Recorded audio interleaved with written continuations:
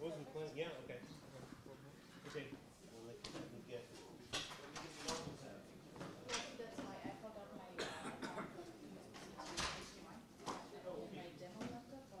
Oh, well, no, I've got.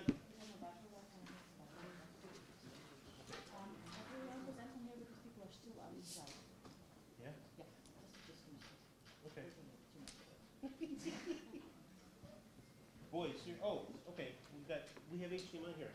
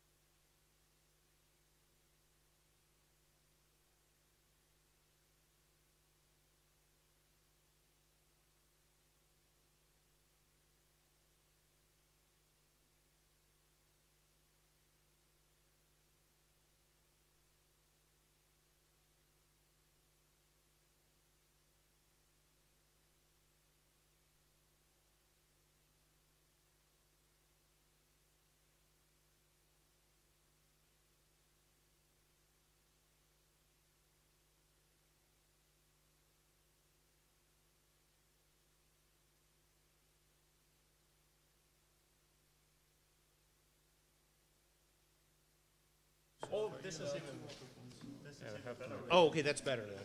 Yeah, let's use that one. Here.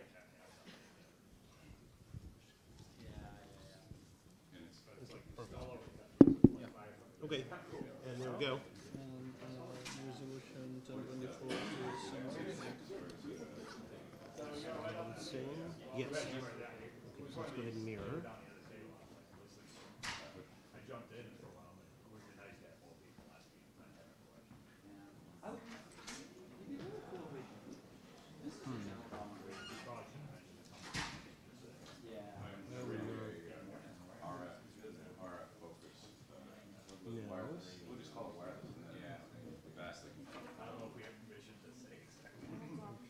So why are we not mirroring?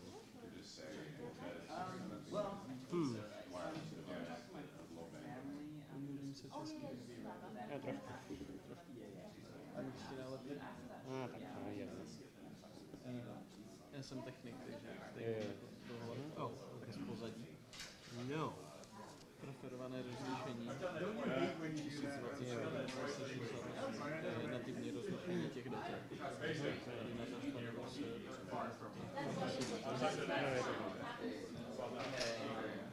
na stole by se neměli vyskytovat položení vkladové. Plastic jsou v pohodě, kelímky ne.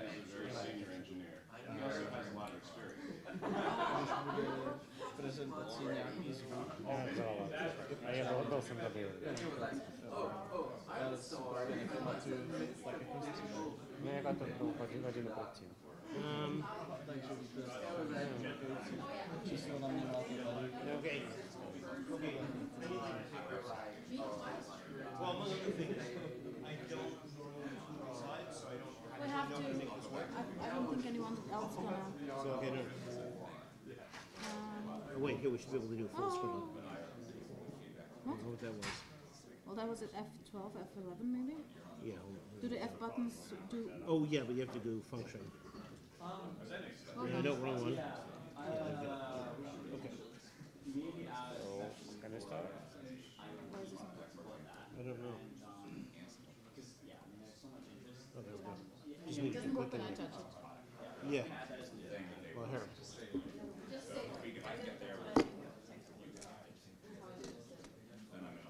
Have presented.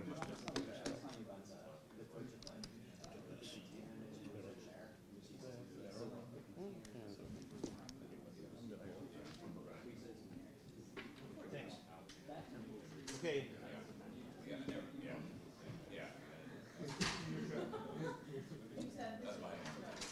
Oh, okay. Okay. Well, so let's get started then.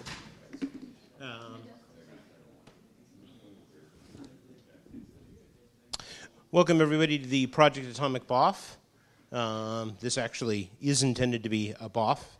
So we, rather than having one single presentation, we're going to have a whole series of things, and later on there will be t-shirts and pizza. So hopefully pizza. It was supposed to be here by now, so we'll see. They should take a little bit of time, 20 minutes? Yeah. We're going to be covering basically the whole range of projects under Project Atomic. Obviously going to be talking about Atomic Host, including both Fedora and CentOS Atomic Host, but then talking about a selection of the other projects like Kpod and RPM-Ostree and the Atomic CLI and Skopeo and other things. Right. Oh, okay. Wow. It's not my fault. You change names faster than I can change my swag.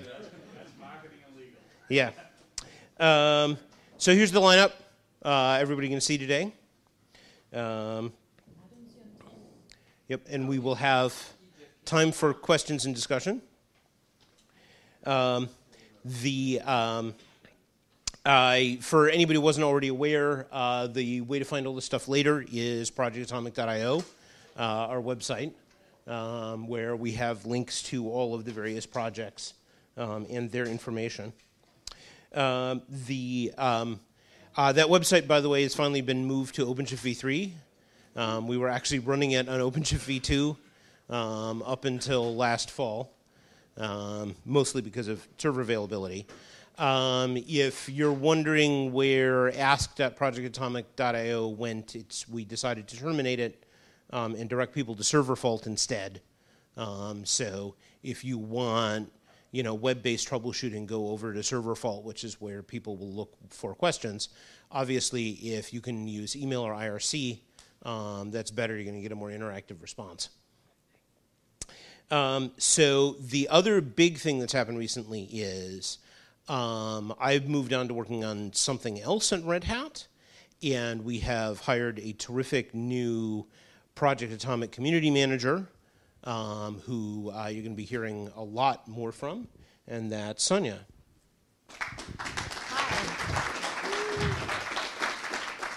Thanks for saying terrific and not terrible. I appreciate that. So we're going to change the website a bit in the next months and probably in February. There's going to be new docs, so don't be too confused now if something's not clear. I wanted to, can we make a show of hands about who's using IRC now? Just in general, not the Atomic channel.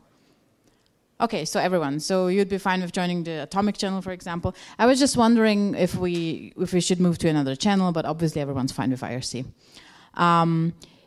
So there's going to be a lot of website changes. We're also going to introduce Atomic Workstation a little more, and we have free talks about it just tomorrow, actually.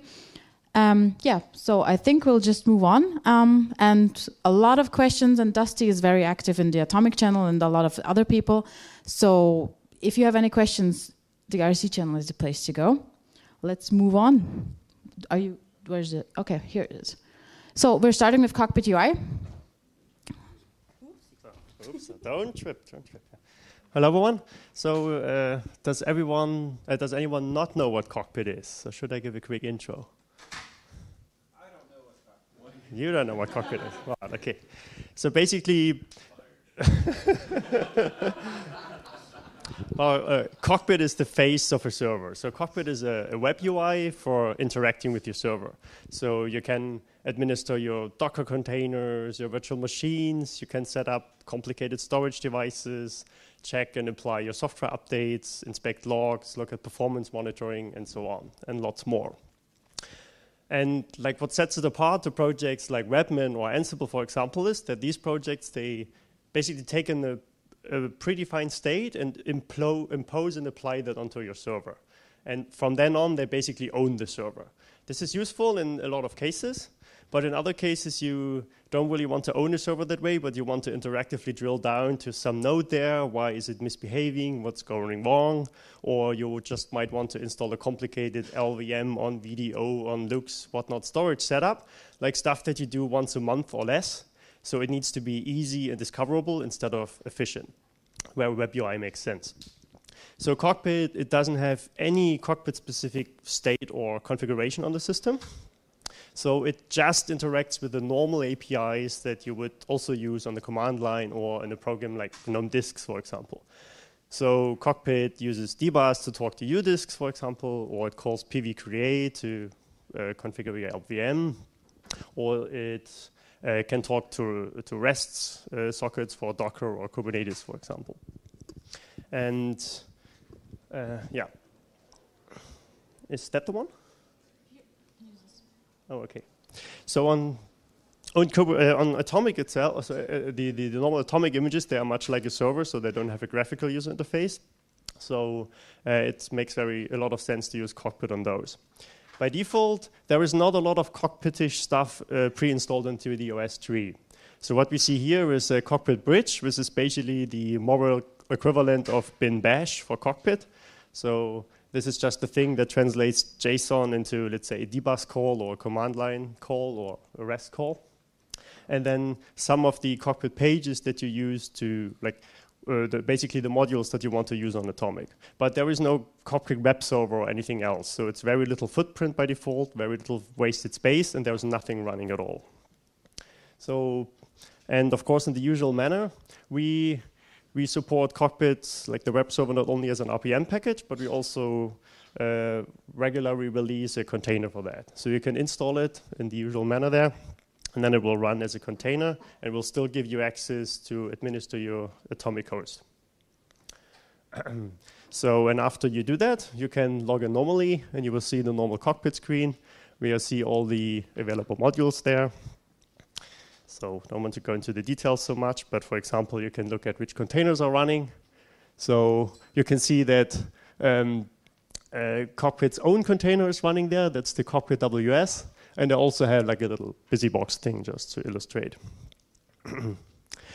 So this is how you would use Cockpit to manage, how you would get Cockpit running on Atomic. But you can also use Cockpit to manage your Atomic host itself. Most notably to check for and install software updates. On a classic system, you would get like the normal package list there and use yum or DNF. But in Atomic, of course, we use OS tree. So you see we are currently running 7.4.2, but there is a new OS tree, or let's say an Atomic release available, 7.4.3. And you can actually drill down into the available packages there. So there is no change logs for the individual packages because we don't have that metadata, but you can at least get a grasp of what changed. And you can click on update and reboot, and then you see it's doing the receiving things. So it's downloading the update, then reboots your machine. You can reconnect, and voila, we have the new system running. If anything is not working as intended and the new version breaks something, then you can use the roll back and reboot button, and you'll go back to that. And as I said, it's just using the normal OS interfaces, so you can also, that didn't get out nicely. But maybe you can read it. So you can also use the normal shell commands like sudo RPM-Ostree status, and you basically see the exact same information in text format. And that's it, really. So over to Colin.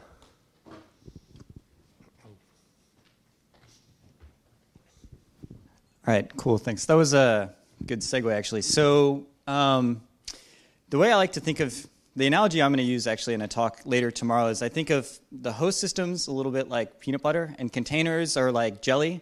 They're things that go together. But if you look at the whole ecosystem, a lot of people actually have very distinct host upgrade systems from application mechanisms. Like, so a good example is on Android, the way the host update works is totally different from the way APKs work. It's just, they have no relation at all.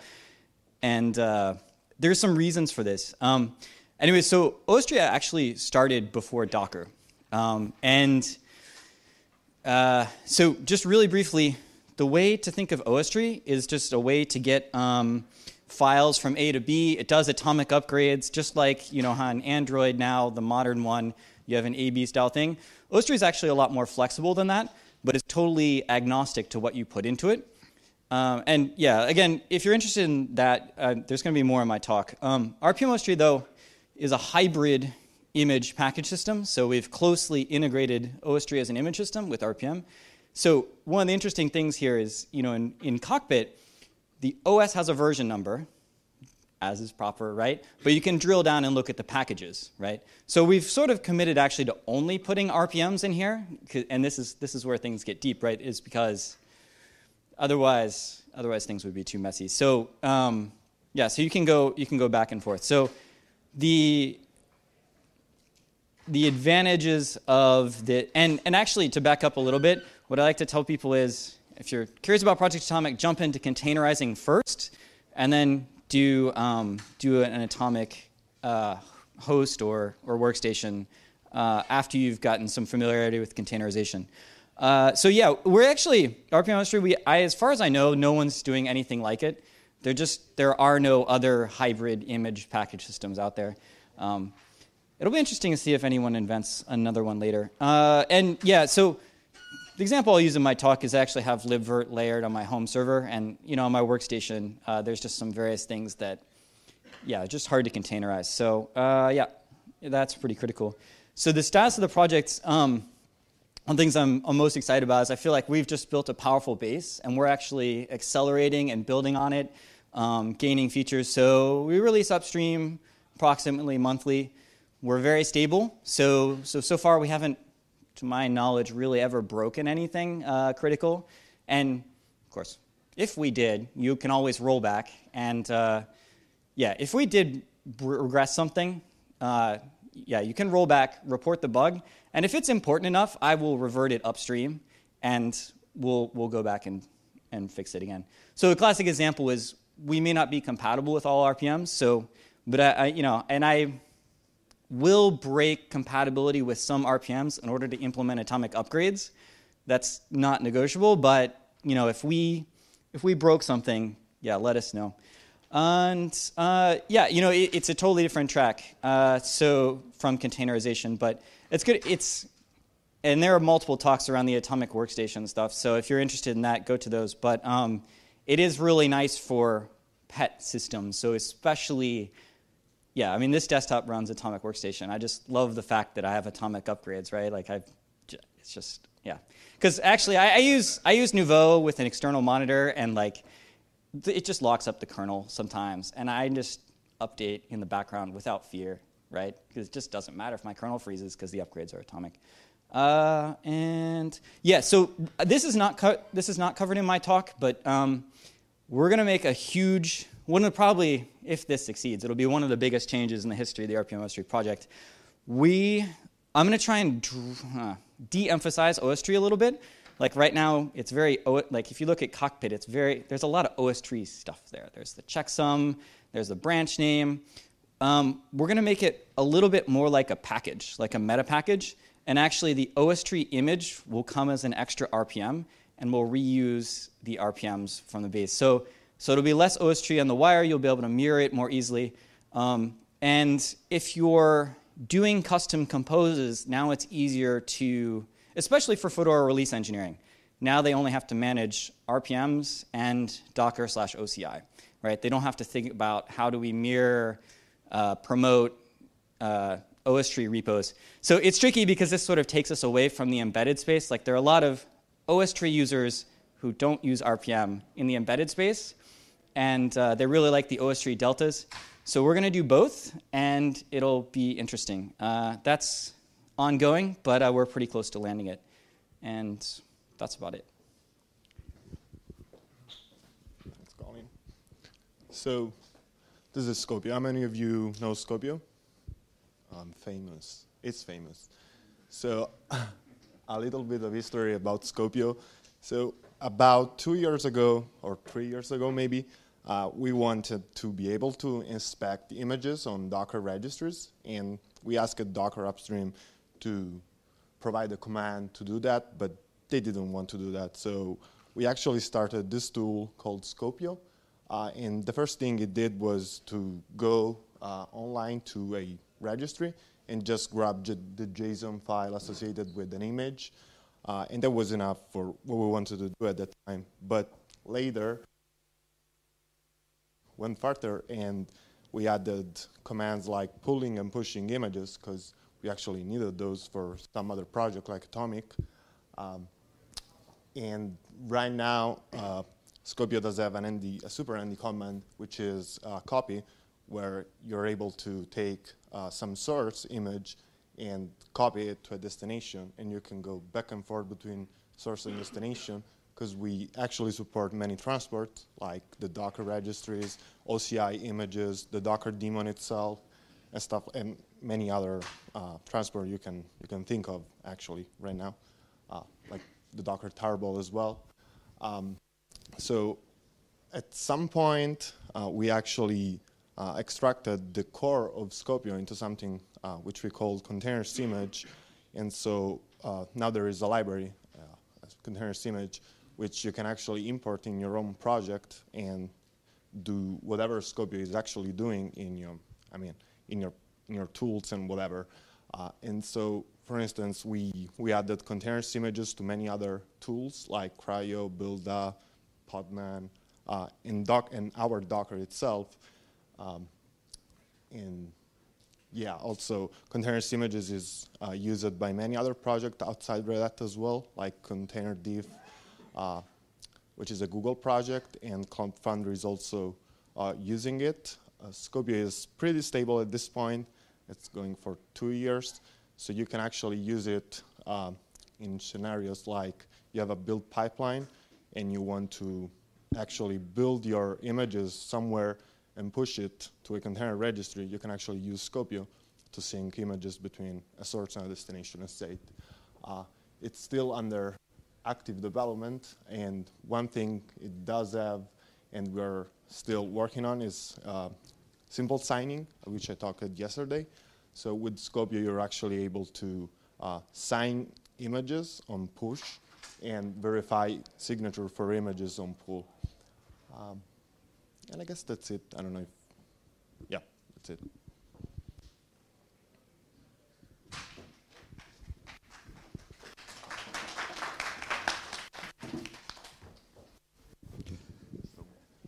Okay, how many people just saw my talk before this?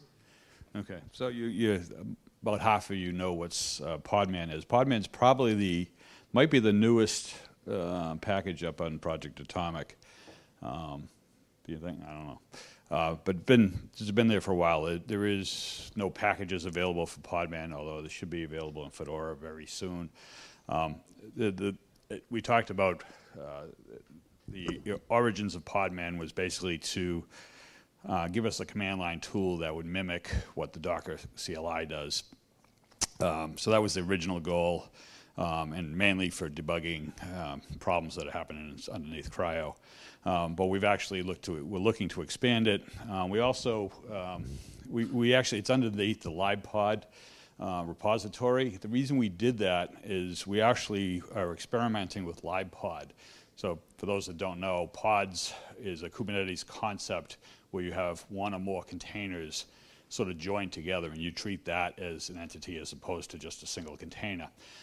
Pods are very useful for things, I call them sidecar containers. So you might have a container running on a system, and then you have another container inside of the same basic environment that's monitoring the primary container. Sometimes you might want to have a container that's more privileged. So say you had, the case I always talk about is like NVIDIA cards. Sometimes you might want to have a container that takes advantage of NVIDIA, but you don't want to allow it to have, say, sysadmin root privileges on the system. You might want to have the initial container come down as privileged, load a kernel module to make the NVIDIA, light up the NVIDIA card, and then you run your software in a more locked down. So there's all sorts of interesting concepts of pods. So what we want to do with LibPod is basically experiment with those. One of the questions I've been asked, and I'm not sure how we answer this right now, is if I'm running a pod with, say, 2 or 3 containers running in it, how do I define what happens when one of the containers dies? Does the entire pod die at that point? Does we automatically restart the the container that died, or do we just allow that container to die and the thing to continue? So there's those types of states you have to think about as you move to pods. So right now, Podman mimics the Docker CLI, but what we want to do is actually add, because we have pods built into this into the live pod, we want to be able to start doing things with pods. So you'll be able to do a Podman pod and list out the pods on the system.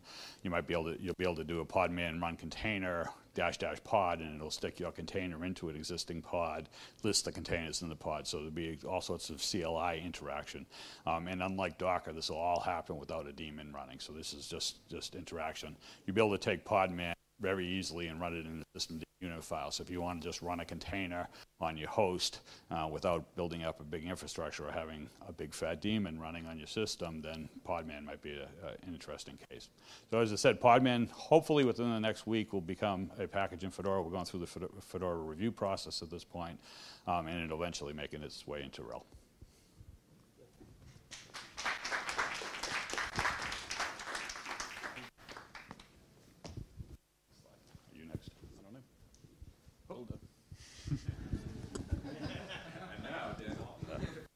Hi, I'm Nalan. So Nalan was supposed to make it and got frozen out in Boston, so his plane never could take off. So he decided not to come. So Buildah is basically what I like to call is core utility, container images core utility. So the idea here is to build a tool, a very simple tool to build containers images. It takes advantage of basically the underpinnings of Skopeo and containers image. Takes advantage of another project called container storage, and it basically allows you to build containers images on the host using standard bash scripting tools. It also supports Dockerfile and allows you to create a container image, push it up to a container registry, pull it down. It actually shares all of the infrastructure with Podman, CRI-O, Skopeo, so they all can interact. They all have the same storage on the system. And Podman's right now is available in Fedora, Ubuntu, RHEL. It's supported in RHEL at this point. We're looking to get it as the underpinnings of additional tools like OpenShift. Also, we're looking to work with Ansible containers. We're looking to, and there's a lot of people looking at Buildah. It's very interesting. Most of the people that are looking at Buildah right now are really sort of focused at running builds inside of sort of a distributed architecture. So they're interested in, say, using Kubernetes to farm out lots and lots of builds and using Buildah in it. Instead, the current way of doing that is actually to leak the Docker socket into the container. So a lot of people are looking at that. Next generation Buildah, our goal with it is to actually get us to build containers without requiring privilege. So right now, we still require privilege to do it. The main reason we require it is we need the ability to mount. Difficult thing to do without privilege. Even if you ran it inside a user namespace, user namespaces don't allow you to do real mounts. Okay, the only thing you can mount inside of a user namespace is temp FSs and bind mounts. So we're experimenting with that. We might be looking at different types of file systems. Other people have done some builders that they claim that they can do it, but the real goal with Buildah is, so people that have built other types of builders, they're not taking advantage of RPM content. So in order to get Buildah to run as non-root, I still want to be able to support RPM. So I don't want people saying, okay, well, if you do a make install, it'll work, sort of, and that type of stuff. But anyways, that's Buildah. Hold on, I might be going back. Oh. I'm Giuseppe Scrivana. Giuseppe's upstairs. If you're interested in this, you should run upstairs right now. Yeah, it was horrible timing on this.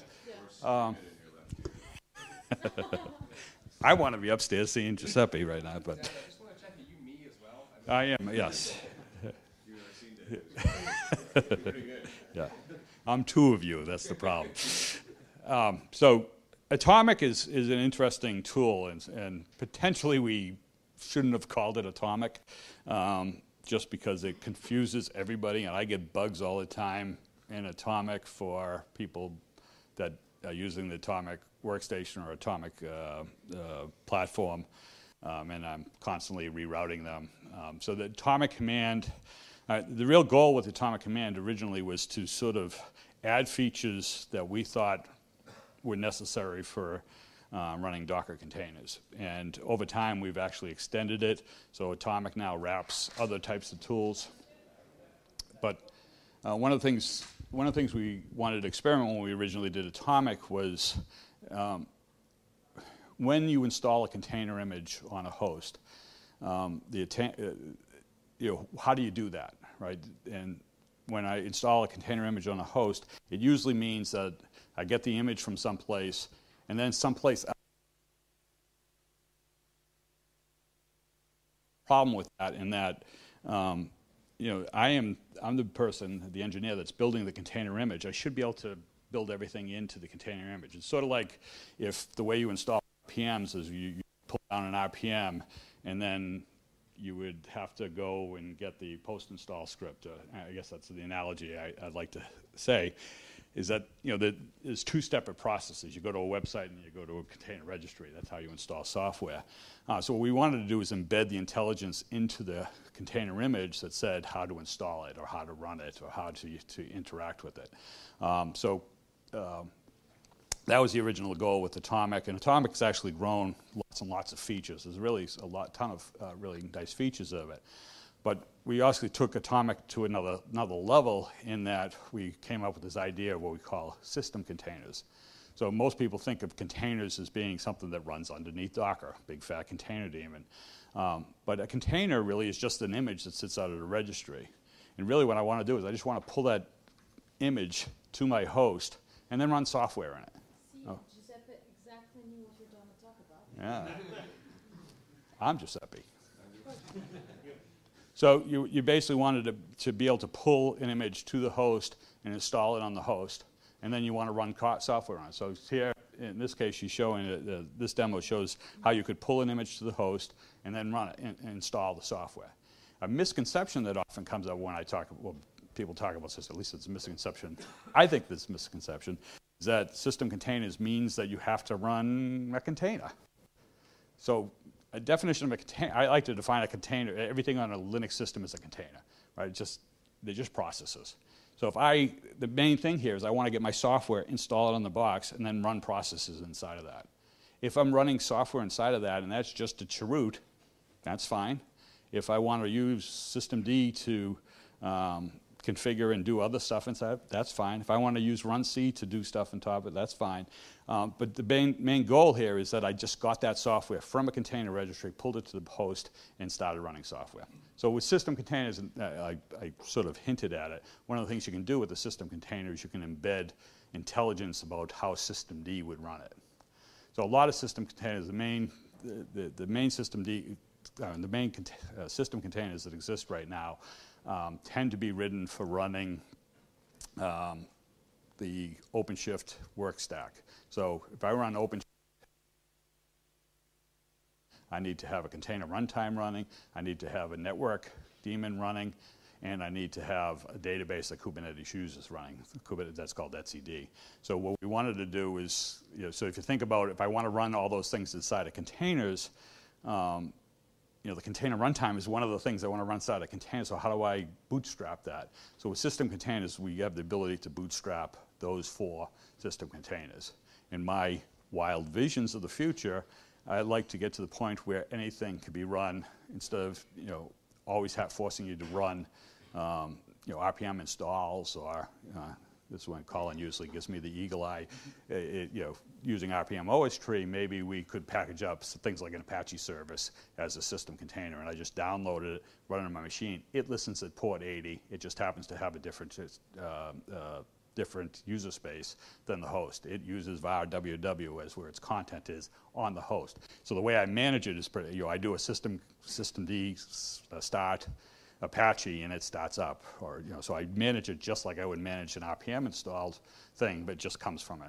And as we go forward, you might want to do stuff like that towards things like, say you have Fedora 28 and someone gave you this container from Fedora 26 and you want to continue running it. You don't want to have to upgrade. That application was built on technology there.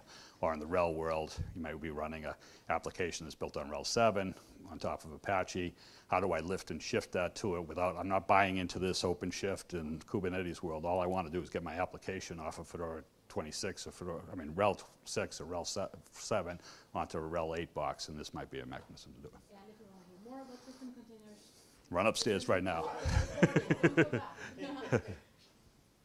it's Fedora Atomic Workstation. I'm done. And I'm Dan Walsh. Channel your inner Dan. No. All right, I'm Dusty Mabe. I do a lot in the Fedora Atomic Working Group upstream. And I'll talk a little bit about Fedora Atomic Host. So one thing that we're doing now is we are delivering new updates to Fedora Atomic Host every 2 weeks.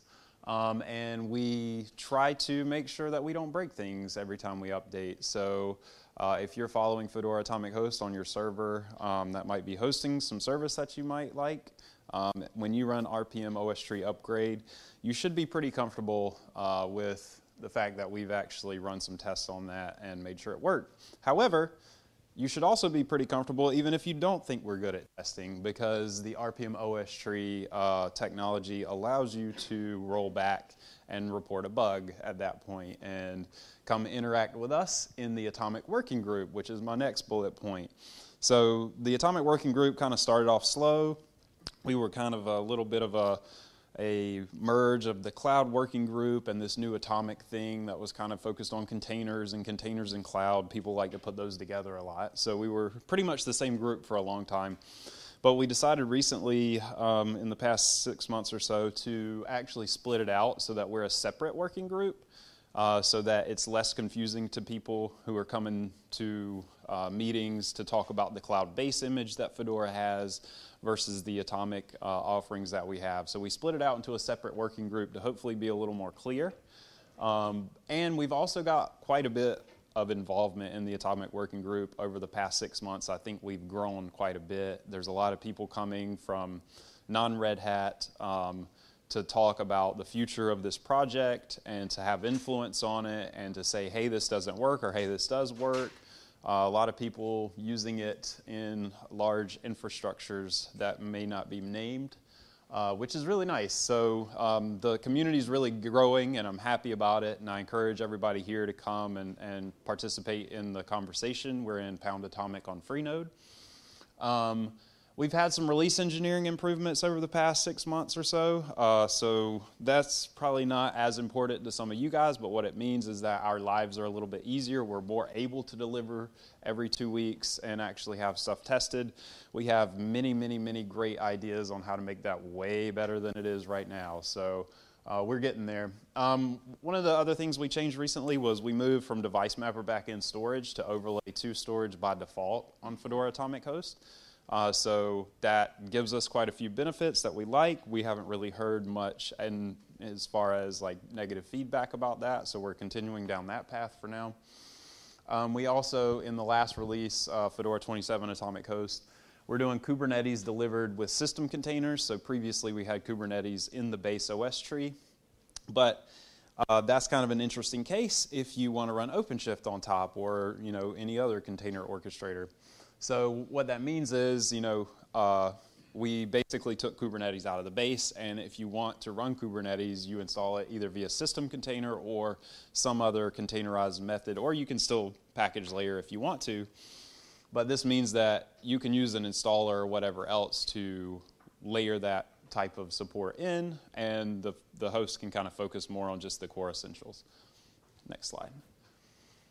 So I believe Colin kind of talked a little bit more about Ostree earlier, but some of the things that we've added recently that some people don't know about is the fact that we actually can install RPMs into Atomic Host. If you took a look at Atomic Host when it first came out and you discounted it because you're like, I can't add software and I don't feel like containerizing everything, you might want to take another look at it, because we added package layering, which basically means if you really, really want Vim, you can install it. And overrides and replace, which basically means that if you need to install a package that requires a newer version of something that is in the base OS tree and we haven't released a new version yet, you can actually get to that if you want to. And replace just means, oh, well, actually that was, yeah. You can remove stuff, you can do whatever you want to. We don't necessarily encourage you to because we like you to use the base OS that we've tested. But if necessary, the tools are there. Next slide. So this is Fedora Atomic Workstation. I asked Colin to add a few things in here. I'll give you this. The one nice thing is that we are actually deleting updates now, which is good. Okay, this one was just really a side project that apparently is getting a lot of interest. And it was actually definitely one of the use cases originally. So way back in a number of years ago now, I was on the desktop team at Red Hat.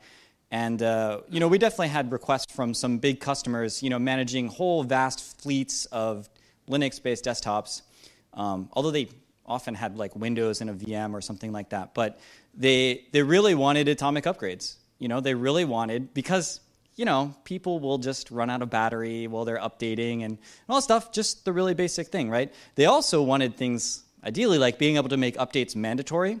Right, so just kind of force a reboot even, but keep up the upgrades atomic.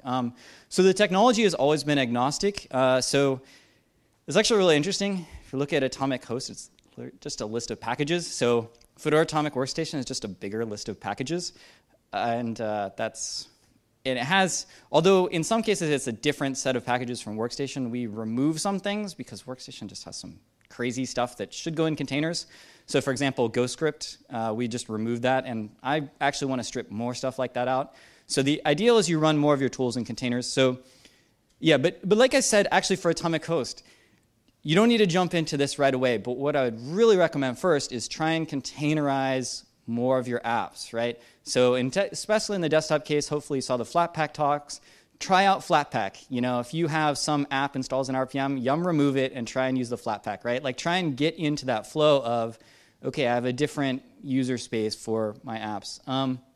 So that's one of the bigger ones. And yeah, if you're a developer of server apps, one of the awesome things about using Linux as a desktop as opposed to Mac OS or Windows is you can just run OC cluster up on your desktop and not have to deal with a whole layer of VMs. And it works pretty well. There's a lot of stuff that can be improved there, but it gives you a Kubernetes OpenShift cluster locally.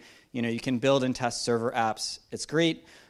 You'll see a lot of that in OpenShift talks. And the great thing is, again, you can just install that in your workstation. And actually, we don't have that installed by default, and I think I probably want to, but right now you RPM-Ostree install it. And then, of course, yeah, the fact that you have atomic upgrades, I mentioned this, for my desktop, because, yeah, Nouveau is unstable, it's so awesome. And there are other talks. There's a whole vast swath of issues here. One of them is just the whole thing is confusing.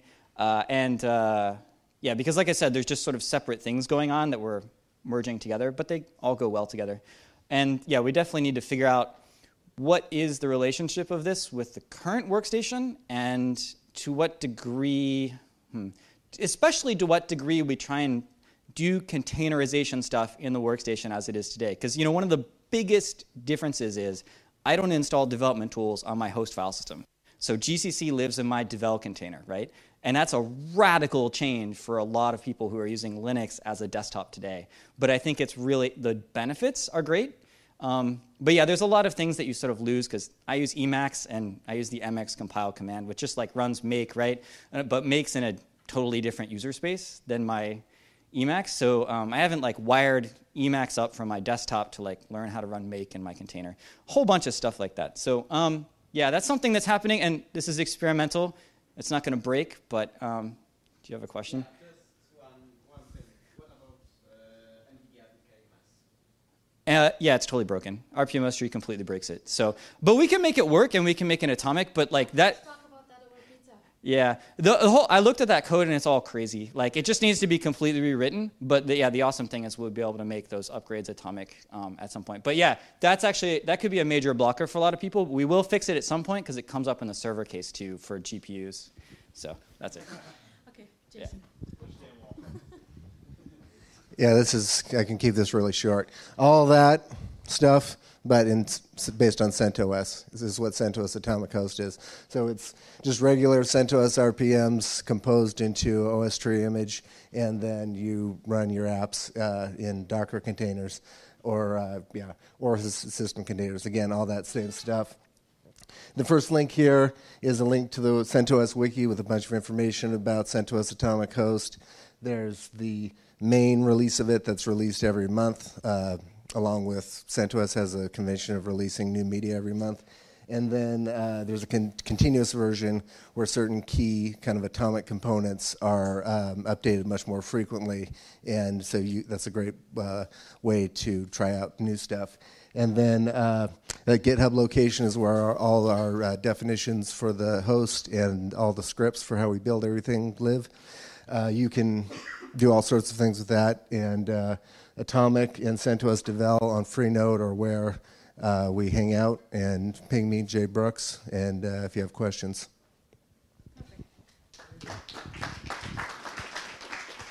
One more thing before we move to pizza, as Dusty already said, everyone's welcome to contribute, and any ideas, suggestions, and stuff, best start out in the IRC channel.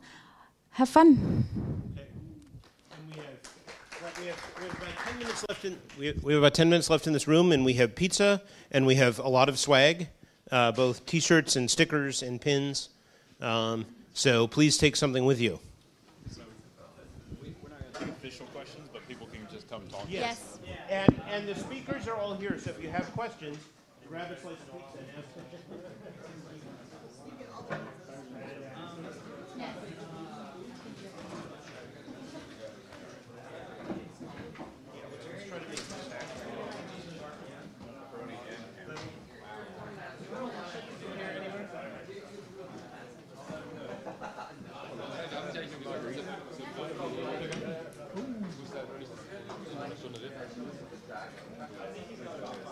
So was auf dem Weg, so ein Wegebier sozusagen. Ja.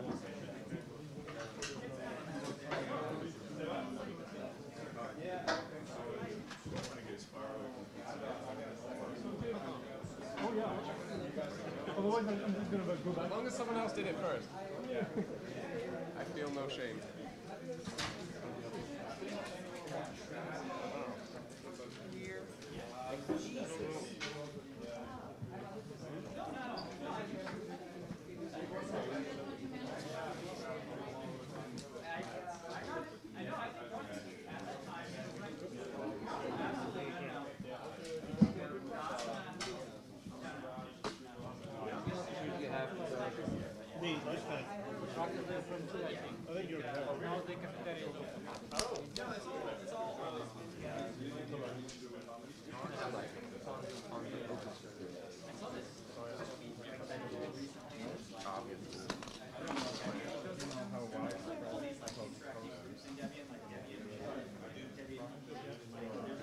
I have any of these stickers.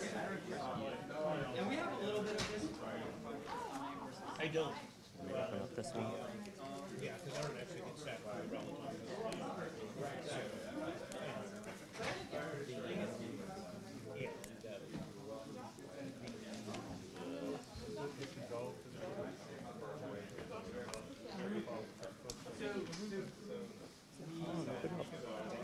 Among other things, yes. So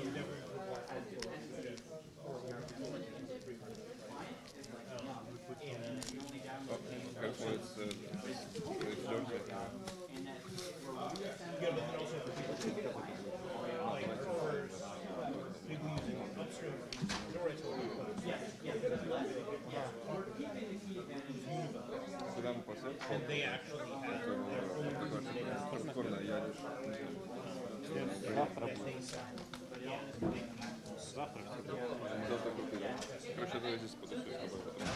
Я пошел на TV, там типа, блин. Типа ни о чем. Сейчас попробую.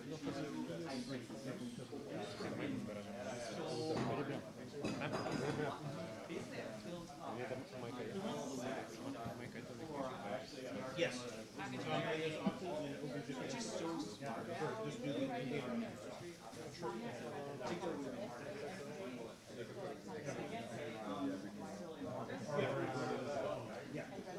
yeah. I mean,